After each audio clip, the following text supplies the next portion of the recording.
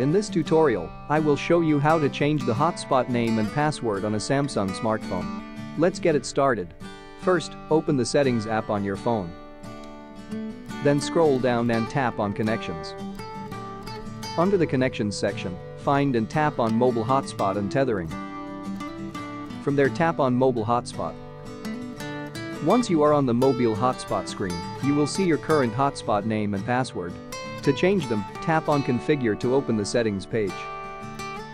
On the configuration page, look for the network name field and type in the new name you want to give your hotspot. Next, go to the password field and type in the new password. It is recommended to use a strong password to ensure the security of your network. After you have finished making changes, tap on Save to apply them.